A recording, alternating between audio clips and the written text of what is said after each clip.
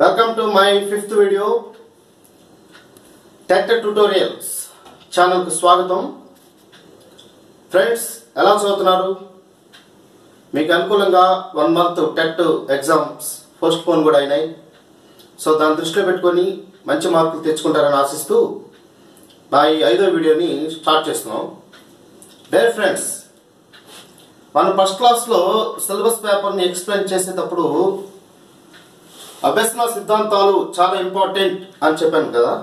So ఈ రోజు నుంచి మనం ఆ సిద్ధాంతాలని వివిధ వీడియోల ద్వారా నేర్చుకుందాం. ఓకేనా ఫ్రెండ్స్? సో ఒకసారి మీరు గమనిస్తే సిలబస్ లో లెర్నింగ్ అండ్ దేర్ అప్లికబిలిటీ అని ఇచ్చున్నాడు. లెర్నింగ్ అండ్ దేర్ అప్లికబిలిటీ, అభ్యసనము మరియు అన్వయం. సో అభ్యసనము అన్వయము అనే దాని కింద బిహేవియరిజం, ప్రవర్తనవాదము అని సిలబస్ లో మెన్షన్ చేస్తూ మూడు సైంటిస్టులను ఇచ్చాడు. Thorndike, Pavlo, Skinner. Okay, so వాళ్ళు చెప్పిన సిద్ధాంతాలు ఏంటి? థార్న్డైక్ యత్న దోష సిద్ధాంతం, పావ్లో శాస్త్రీయ నిబంధన సిద్ధాంతం, స్కిన్నర్ కార్యసాధక నిబంధన సిద్ధాంతం. Thorndike trial and error method, Pavlo classical conditioning, Skinner operant conditioning. Thorndike కానీ, పావ్లో కానీ, స్కిన్నర్ కానీ వీళ్ళందరూ కూడా ప్రవర్తనవాదులు, బిహేవియరిస్ట్. ప్రవర్తనవాదానికి మూల పురుషుడు వాట్సన్. ఏంటి ప్రవర్తనవాదము అంటే బ్రీఫ్గా మనం లాస్ట్ క్లాస్ ఫస్ట్ క్లాస్లో కూడా చెప్పాను. ప్రవర్తనవాదులు మనిషి యొక్క మనసుని, ప్రవర్తనని వాడిని అధ్యయనం చేస్తారు. వీళ్ళందరూ కూడా పరిసరవాదులు, పరిసరాలకు ఎక్కువ ప్రాముఖ్యత ఇస్తారు అని చెప్తూ వాట్సన్ చెప్పిన స్టేట్మెంట్ కూడా మీకు ఫస్ట్ వీడియోలో చెప్పారు. ఓకే, వీళ్ళందరూ కూడా జంతువుల మీద ప్రయోగాలు చేస్తూ ఆ ప్రయోగ ఫలితాలను మానవులకు అన్వయించారు. వీళ్ళందరూ ప్రవర్తనవాదులు అంటారు. అంటే మానవుని ప్రవర్తన ఎలా ఉంటుంది, అతని మనస్సుతో ప్రవర్తనను క్రోడీకరించి వారు అధ్యయనం చేసి చెప్తూ ఉంటారు. వీళ్ళని ప్రవర్తనవాదులు అంటారు. ప్రవర్తనవాదానికి మూల పురుషుడు, father of behaviourism, John Watson. Okay, so మన సిలబస్ లో మూడే ఇచ్చాడు. Thorndike, Pavlo, స్కిన్నర్స్ learning theories. ఈ సిద్ధాంతాలు ఏం చెప్పినాయి? ఒక వ్యక్తిలో లేదా ఒక విద్యార్థిలో అభ్యసనము ఎలా జరుగుతుంది, హౌ లెర్నింగ్ ఈజ్ హ్యాపెన్ అనే దాన్ని వాళ్ళు చెప్పారు. ఓకే, సో అభ్యసనం, మనిషిలో అభ్యసనం ఎలా జరుగుతుంది, ఒక దాన్ని ఎలా నేర్చుకుంటాడు అనేది ఈ ప్రవర్తన వాళ్ళు చెప్పారు. ఈరోజు మన క్లాస్లో థార్న్డైక్ యత్నదోష సిద్ధాంతం, Thorndike trial and error method ని నేర్చుకుందాం. ఓకేనా friends? So Thorndike trial and error method, ఈ పద్ధతి ద్వారా వ్యక్తుల అభ్యాసం ఎలా జరుగుతుందని థార్న్డైక్ చెప్పాడు.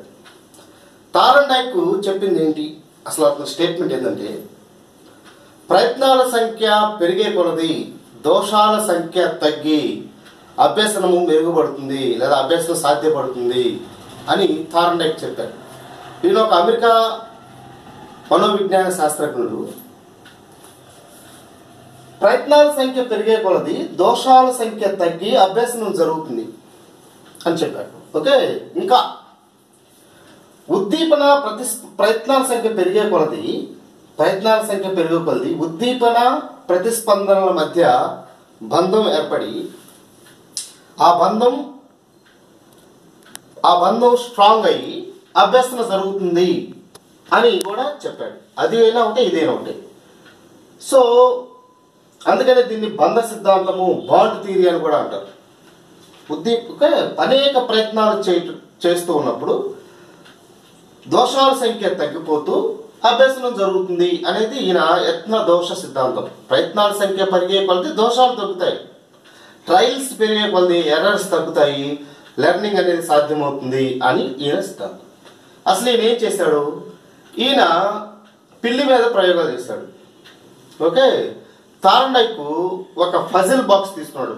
ఒక స్టోరీ అతను ఏం చేశాడు సిద్ధాంత రూపం చెప్పుకుంటే, థార్న్డైక్ పజిల్ బాక్స్, సమస్య పేటిక అనే ఒక బాక్స్ తీసుకున్నాడు. ఆ బాక్స్ లో పిల్లిని పెట్టాడు, ఆకలితో ఉన్న పిల్లి. ఓకే, ఆ బాక్స్ కి ఒక చోట ఒక బటన్ కూడా పెట్టాడు. పజిల్ బాక్స్ అన్నాం అందుకని. సో ఆ బటన్ కానీ ప్రెస్ చేస్తే ఆ బాక్స్ ఓపెన్ అవుతుంది. ఓకేనా, పెట్టాడు. సో దాన్ని మూత వేసాడు. ఆ బాక్స్ లోపల అంటే బాక్స్ అంటే జాలీలాగా ఉంటుంది, బయటికి అన్ని వస్తువులు కనబడుతుండే లోపల నుంచి. బయట ఆహారం ఉన్న ప్లేట్ని పెట్టాడు, తలుపేశాడు. పిల్లి ఆకలితో ఉంది కాబట్టి ఆ ఆహారాన్ని చూసింది.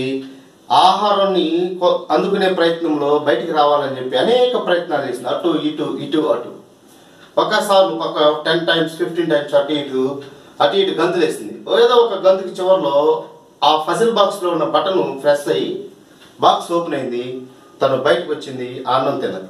మళ్ళీ ఆ పిల్లిని తీసుకుపోయి బాక్స్ లోపల వేసాడు. ఓకే, మళ్ళీ ఆహారం తీసి మళ్ళీ ప్రయత్నాలు చేసింది. ప్రయత్నాలు చేసి మళ్ళా అనుకోకుండా బటన్ నొక్కడం, బయట రావడం, ఆహారం. ఇలా పదే చేసే క్రమంలో ఈసారి ప్రయత్నాల సంఖ్య తగ్గిపోయింది. అది అలవాటు చేసుకుంది. ఓహో, ఇక్కడ మేట ఉంది, ఇది నొక్కితే ఆహారం వస్తుంది అని తెలుసుకొని ఫస్ట్ సారి ఒక 10 ప్రయత్నాల్లో ప్రెస్ చేసింది. చివరికి వచ్చేసరికి 2 ప్రయత్నాల్లోనే ప్రెస్ చేసి బయటకు వచ్చి ఆహారం తీసుకుంది. చివరికి వచ్చేసరికి ఒక ప్రయత్నంలోనే ప్రెస్ చేసి ఆహారం తీసుకుంది. అంటే ఆహారం ఇక్కడ ఉద్దీపన, ఫుడ్ ఇక్కడ స్టిమ్యులస్. అది మేట నొక్కి మేట నొక్కటం ద్వారా బయటకు వస్తుంది. మేట నొక్కటం అనేది ఇక్కడ ప్రతిస్పందన. మేట నొక్కటం అనేది ప్రతిస్పందన, రెస్పాండ్. సో ఈ విధంగా ఉద్దీపనకి ప్రతిస్పందనకి మధ్య బంధం పెరిగి అభ్యాసం జరుగుతుంది. ప్రయత్నాల సంఖ్య పెరిగే కొలది దోషాల సంఖ్య తగ్గి అభ్యాసం ఏర్పడుతుంది అన్నాడు. ఇక్కడ అనేక ప్రయత్నాలు చేసింది. వచ్చే కొద్ది దోషాల సంఖ్య తగ్గింది. తనకు కావాల్సిన ఆహారం తింది, దోషాల సంఖ్య తగ్గింది. అంటే మేట నొక్కి ఆహారాన్ని పొందడం అనే అభ్యాసం తను నేర్చుకున్నాం, అనే లెర్నింగ్ తను నేర్చుకుంది. ఇది ఈయన చెప్పిన సిద్ధాంతం. ఓకేనా. సో ఇందులో జనరల్ బిట్స్ చూసుకుంటే తారండైక్ ఎవరి మీద ప్రయోగాలు చేశాడు, ఏ జంతువు మీద ప్రయోగాలు చేశాడు అంటే తారండైక్ పిల్లి మీద ప్రయోగం చేశాడు. తారండైక్ ఉపయోగించినటువంటి బాక్స్ ఏంది, ఫజిల్ బాక్స్, సమస్య పేటికను అతను ఉపయోగించాడు. సో అతను చెప్పింది ఏంది, ప్రయత్నాల సంఖ్య పెరిగే కొలది దోషాల సంఖ్య తగ్గుతుంది, అభ్యసనం జరుగుతుంది. ట్రయల్స్ ఇంక్రీజ్ చేసే కొలది ఫాల్ట్స్, ఎర్రర్స్ తగ్గుతాయి, అభ్యసనం జరుగుతుంది. ఉద్దీపన ప్రతిస్పందనల మధ్య ప్రయత్నాలు పెరిగే కొలది ఉద్దీపన ప్రతిస్పందనల మధ్య, స్టిమ్యులస్ రెస్పాన్స్ మధ్య బంధం ఎక్కువైపోయి అభ్యసనం జరుగుతుంది అన్నారు. దీన్నే బాండ్ థియరీ అన్నారు.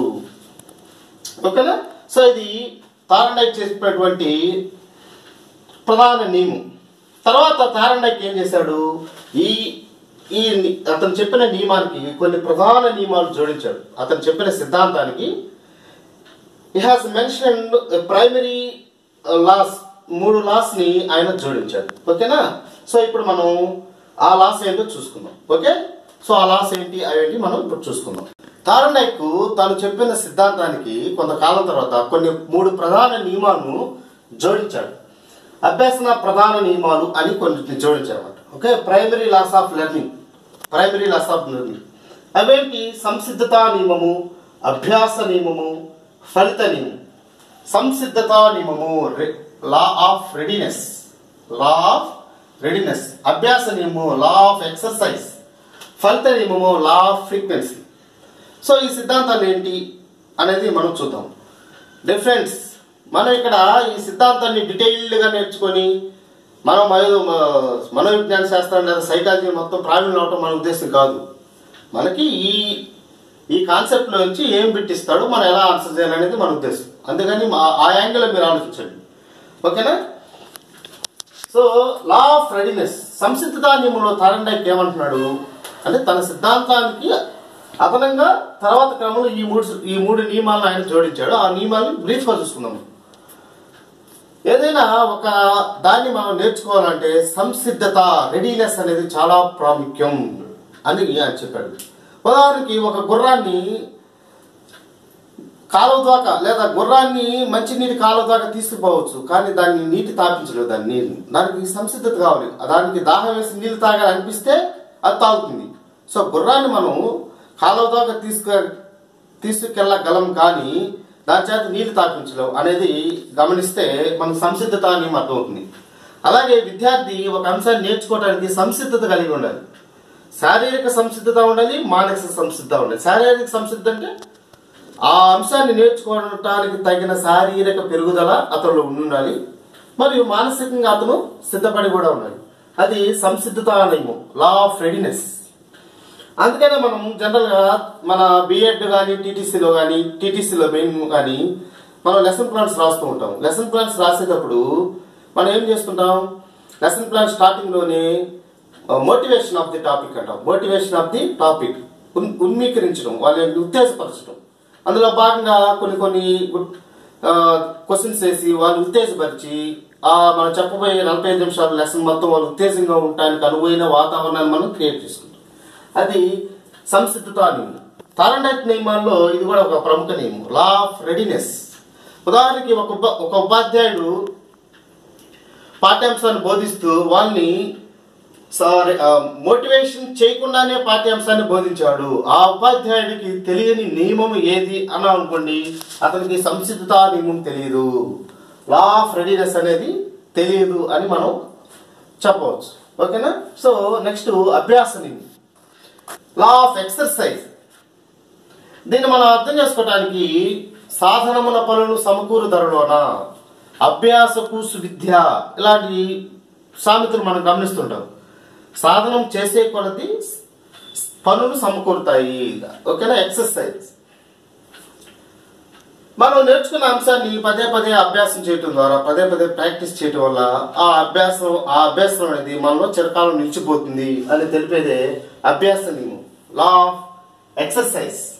ఓకేనా? దీనికి మనం గుర్తుపెట్టుకోవాల్సింది సాధనముల పనులు సమకూరు ధరలోన. తరగతి గదికి ఈ నియమాన్ని మనం అప్లై చేస్తే విద్యార్థులకు మనం ఒక అంశాన్ని ఇచ్చిన తర్వాత పదే పదే చదవమంటాం, అదే అభ్యాస నియమం. టేబుల్స్ చదవటం అభ్యాస నియమం కిందకే వస్తుంది. ఓకేనా? ఎన్ని టేబుల్స్ పదే పదే చదివిస్తాం, అభ్యాస నియమం. ఓకే. నెక్స్ట్ ఫలిత నియమం, లా ఆఫ్ ఫ్రీక్వెన్సీ. ఫలిత నియమం అంటే అభ్యాసాన్ని ఫలితము అనేది చాలా ప్రభావితం చేస్తుంది. థారండైక్ చెప్పిన 3 నియమాలు అత్యంత ప్రాముఖ్యమైన నియమము ఏది అన్నాడు అనుకోండి, అది ఫలిత నియమం అవుతుంది. అత్యంత ప్రాముఖ్యమైన నియమం ఫలిత నియమం. ఉదాహరణకి ఒక ఉపాధ్యాయుడు పాఠ్యాంశాన్ని విద్యార్థులు ఎగ్జామ్ రాశారు. పరీక్ష పేపర్లు ఒక ఉపాధ్యాయుడు పరీక్ష రాసిన నెల రోజులు కానీ పిల్లలకి ఇవ్వలేదు అనుకోండి, వాళ్ళు ఆసక్తి పోతుంది. వాళ్ళు ఏమి రాశారో వాళ్ళకి ఏమి వచ్చినా వాళ్ళకే తెలియదు. అలా కాకుండా ఉపాధ్యాయుడు ఎగ్జామ్ అయిపోగానే ఒక 2-3 రోజులు లేదా 4 రోజుల్లోనే పేపర్ ఇచ్చే ఫలితాలు చెప్పాడు అనుకోండి, ఫలితాలు బాగా వచ్చిన విద్యార్థులకి ఆసక్తి పెరుగుతుంది, లెర్నింగ్ మీద ఆసక్తి పెరుగుతుంది. సో ఇది ఫలిత నియమం, ఫలితం మీద ఆధారపడి ఉంటుంది. ఓకేనా? డిఫరెన్స్. సో విద్యార్థులకు బహుమతులు ప్రశంసలు ఇవ్వటం అన్నది థారండైక్ సిద్ధాంతం యొక్క ఈ సూత్రమును తెలియజేయను అని అన్నాం అనుకోండి, అది ఫలిత నియమం. ఓకేనా? సో అలాగే కొన్ని అప్లికేషన్ చెప్తున్నా. పద్మాసనం వేస్తూ అనేక సార్లు పడినప్పటికీ చివరికి విజయవంతంగా పద్మాసనం వేయగలుగుతున్నాడు అనుకోండి. ఫర్ ఎగ్జాంపుల్ ఒక వ్యక్తి, ఇందులో ఇమిడి ఉన్న నియమం ఏంటి? అభ్యాస నియమం. ఓకేనా? అనేక సార్లు అభ్యాసం చేయటం వల్ల ఆ పద్మాసనం అనే దాన్ని అతను బాగా వేయగలుగుతున్నాడు. ఓకేనా? అలాగే ఇంటి పనిని డ్రిల్ను ప్రోత్సహించు థారండైక్ నియమం మీద అనుకోండి, అభ్యాసన నియమం. అలాగే అభ్యాస నియమం ఇంకా అప్లికేషను, సైకిల్ తొక్కుతూ ఎన్నోసార్లు కింద పడినప్పటికీ భయపడకుండా సైకిల్ తొక్కటంలో నైపుణ్యం సంపాదించిన బాలకృష్ణలో కనిపించిన అభ్యాసన సూత్రము ఏది అన్నానుకోండి, అభ్యాస నియమం. సో అనేక సార్లు అభ్యాసాలు చేశాడు, చివరికి అతను దాన్ని పర్ఫెక్ట్ అయ్యాడు అనమాట. సో ఇట్లాంటిది ఇస్తూ ఉంటారు. ఓకే. ఇందాక సంసిద్ధత నియమం చెప్పాం కదా, గుర్రాన్ని నీటి తొట్టి వరకు తీసుకుపోగలం కానీ దానిచే నీటిని తాగించలేము. దీన్ని సూచించు థారండైక్ నియమం ఏది అన్నాడు అనుకోండి, అది సంసిద్ధత నియమం. ఓకేనా?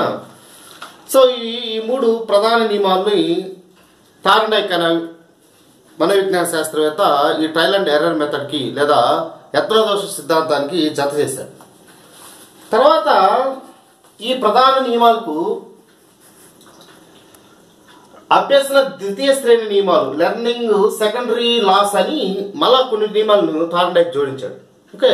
ఈ అంతగా ప్రాముఖ్యత లేకపోయినప్పటికీ అసలు ఆ నియమం అంటే ఏంటి అనేది మనం బ్రీఫ్గా చూస్తే, సో ఇప్పుడు అభ్యసన ద్వితీయ శ్రేణి నియమాలు థారండైక్ తనకు ముందు ఏం చేశాడు, సిద్ధాంతాన్ని చెప్పాడు. సిద్ధాంతం చెప్పి కొన్ని రోజుల తర్వాత ఏం చేశాడు, ఆ సిద్ధాంతానికి అనుబంధంగా 3 ప్రధాన నియమాల్ని తెలియజేశాడు. అవి ఏంటి అంటే మనం చూసుకున్నాం. 3 నియమాలు ఉన్నాయి. సంసిద్ధత ఉండాలి, అభ్యాసం ఉండాలి, ఫలితం కూడా ఉండాలి అని చెప్పాడు. తర్వాత ఆయన చెప్పిన ద్వితీయ శ్రేణి నియమాలు గమనిస్తే, ఒకటి కాల వ్యవధి నియమం, లా ఆఫ్ టైం ఫ్యాక్టర్. ప్రేరణకారక నియమం, లా ఆఫ్ మోటివేషనల్ ఫ్యాక్టర్. సారూప్య నియమం, లా ఆఫ్ సిమిలారిటీ. సంసర్గ నియమం, లా ఆఫ్ కంటిన్యూటీ. సంబంధిత నియమం, లా ఆఫ్ బిలాంగింగ్నెస్. పాక్షిక చర్య నియమం, లా ఆఫ్ పార్షియల్ యాక్టివిటీ. బహుళ ప్రతిస్పందన నియమం, లా ఆఫ్ మల్టిపుల్ రెస్పాన్స్ అనే ద్వితీయ శ్రేణి నియమాలు కూడా ఆయన ఈ ట్రయల్ అండ్ ఎర్రర్ మెథడ్లో చెప్పాడు. సో అవేంటి మనం బ్రీఫ్గా చూపిస్తాం.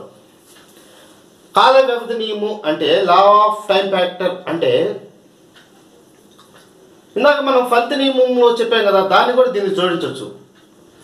ఎగ్జామ్ పరీక్ష జరిగిన దానికి మనం పరీక్ష పేపర్లు రుద్ది కరెక్షన్ చేసి ఇచ్చిన దానికి మధ్య కాల వ్యవధి పెరిగింది అనుకోండి, అభ్యసన బలహీనపడుతుంది.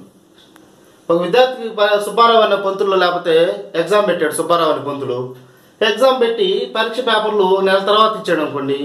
సో కాల వ్యవధి ఎక్కువైంది. కాల వ్యవధి ఎక్కువ అవడం వల్ల అతనిలో అభ్యసనం అనేది సన్నగిల్లే ప్రమాదం ఉంది. సో దాన్ని కాల వ్యవధి నియమము అంటాం. ఓకేనా?